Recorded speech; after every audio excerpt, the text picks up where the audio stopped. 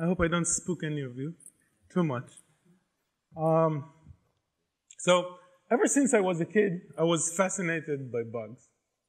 I would go bug hunting and collect them in jars. I would study them under the microscope. Sometimes I would draw them and feed them, often to each other. Now, these days I take my kids on field trips, and whenever we go on field trips, I make them memorize the three common sense bug hunting rules. And these days I can wake them up, well, not the days, at night, I can wake them up and ask them to recite the 3 rules. So it turns out that there's a lot we can learn from these rules that affect how you debug live systems in production. So even if you don't, unless you're actually a software developer and an entomologist, I hope I might be able to teach you something. So the first rule that I teach my kids is when you're lifting rocks, never stick your fingers underneath. Because you never know what lurks there. What might bite you, might sting you.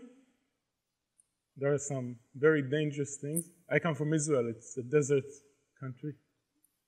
Venomous things, poisonous things. So you should really consider using protective gear, maybe gloves or closed shoes. And in general, it's a good idea to actually not try to touch a live system. So try using simulations, for example.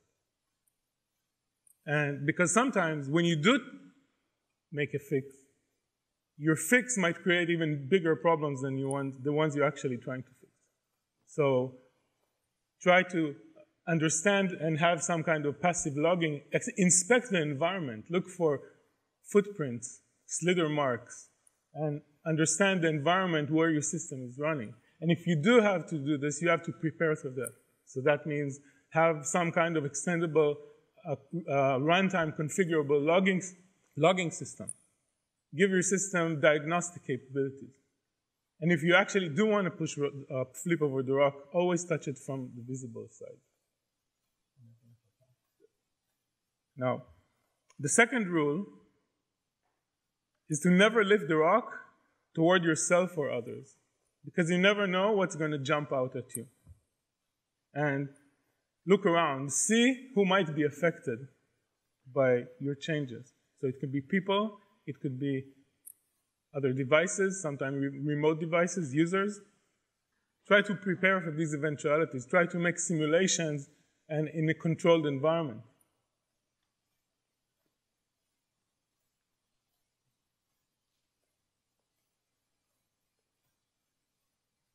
This is my time? Is my time? Okay. Now, rule number 3. Always return the rock to the original position. Because, you know, bugs are people too, right? And we disturbed their home, and we gotta leave them alone when we're done. And I think, of course, these bugs, when we want to find them and study them, we want to leave them alone. But the bugs we do fix, we want to at least clean up after ourselves. So we gotta leave the code in a better condition, leave the system in a better condition than it was before. So that means add or update unit tests, update your documentation, and of course, refactor your code so that it's future-proof. And so, going over these 3 rules, don't forget, never stick your fingers underneath the rock, never flip rocks towards yourself and others, and always return the rock to its original position. So, go teach that to your kids, teach it to your colleagues. Thank you.